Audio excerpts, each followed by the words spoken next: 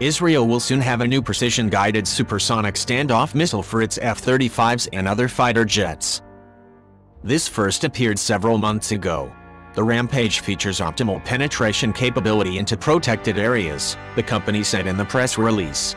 The targets that best fit the capabilities of the new rocket include communication and command centers, Air Force's bases, maintenance centers, infrastructures and valuable field targets protected by anti-air systems. Its ability to penetrate difficult targets appears to come from a combination of different characteristics. As IHS Janes explains, these include the missile's speed as well as its ability to be programmed to fly up different trajectories that confuse air defense systems, especially if the defense systems have to grapple with numerous different missiles. Meanwhile, the Rampage's ability to destroy specific targets is not merely due to the size of its warhead but also its accuracy. Although the companies didn't say exactly how accurate the missile is, one report said it is measured in centimeters. They did reveal that it uses a GPS system.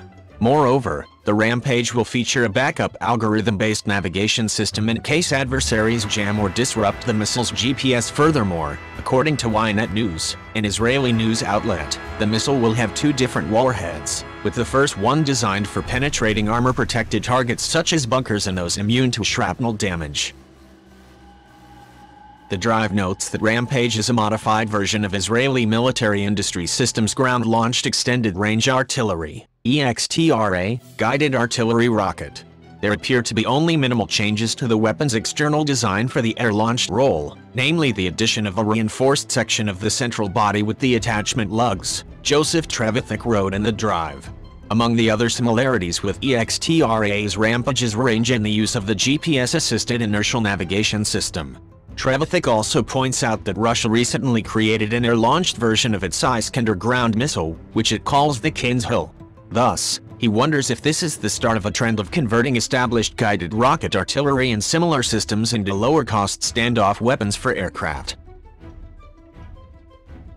The Rampage missile has already been tested over the past year in conjunction with the Israeli Air Force, IAF. Although it will reportedly undergo further testing, the missile is expected to enter into production shortly, and possibly be ready as early as next year. While it is a near certainty that the IAF will purchase the missile, Israeli Military Industry Systems and Israel Aerospace Industries are clearly hoping to attract interest from foreign military services. Eli Ryder, a manager at IMI Systems, said in the press release that Rampage complements the air response with a quantum leap in performance and extraordinary cost-effectiveness ratio, two factors which are important to many air forces around the world. The companies were especially keen to note how competitive the missile is from a cost standpoint, claiming that it only costs about a third of what missiles with similar capabilities are priced at. The companies also built the missile so that it will be able to fit on the broadest range of aircraft around the world. Finally, the missile appears to be perfect for the Israeli Air Force, as that service has increasingly relied on standoff missiles to attack targets in places like Syria. One example is the Delilah cruise missile that has evolved over the years to become one of Israel's most trusted standoff weapons. That missile was also developed by IMI Systems and can hit moving targets with an accuracy of 1 meter, circular error probable, at a range of 250 kilometers.